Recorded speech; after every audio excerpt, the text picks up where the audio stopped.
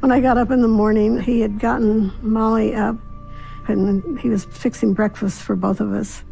And it just was like, oh my gosh. It just took my breath away, basically.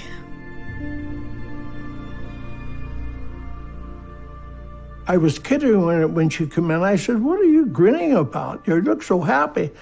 She said, I met a guy last night, and oh, what a handsome-looking dude he was. And I said, oh, really? And she was telling me all about the manly jawline he had and how well-dressed he was. I said, well, what happened?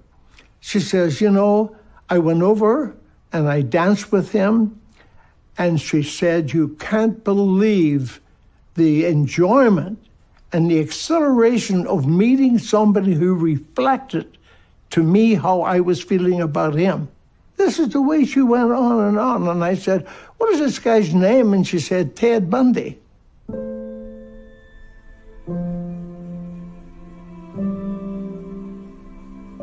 I have not had that with anyone else, where I just right off the bat felt connected to someone.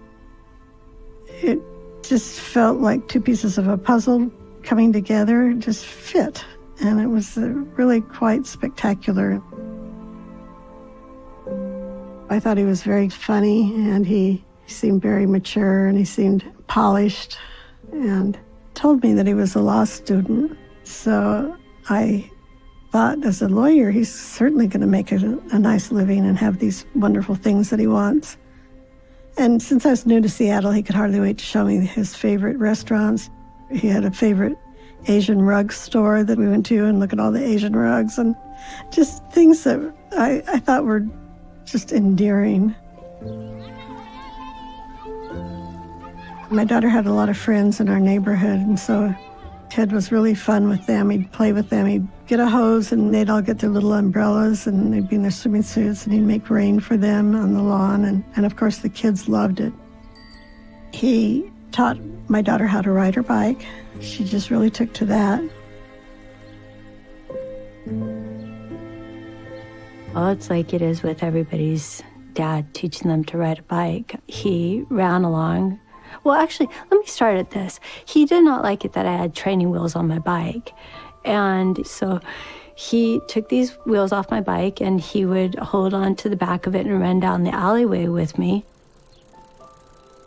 And I would try to steer. And all of a sudden, he said something, and he was way at the other end of the alley. And I realized I'm riding this bike by myself, so I crashed into someone's garage promptly. I remember meeting him the first night when he came home with my mom to our house, and he read me my favorite book, which I had memorized.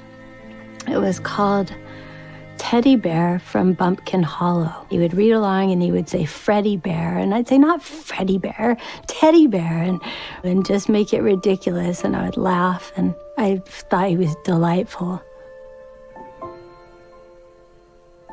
If you look at any of these pictures, he's swinging me in circles head first to the ground, and he was always throwing me, hanging me upside down, and I trusted him 100%. I mean, he gave you his entire self. And, you know, for a kid, that's everything. For somebody to pay exquisite attention to your experience is what you're looking for. And I could see he lit my mom up like a woman in love. And that just made sense. We were like a family. That's what I remember. He did seem to just settle right into our family. It was like everything that I'd ever wanted, so I was hooked.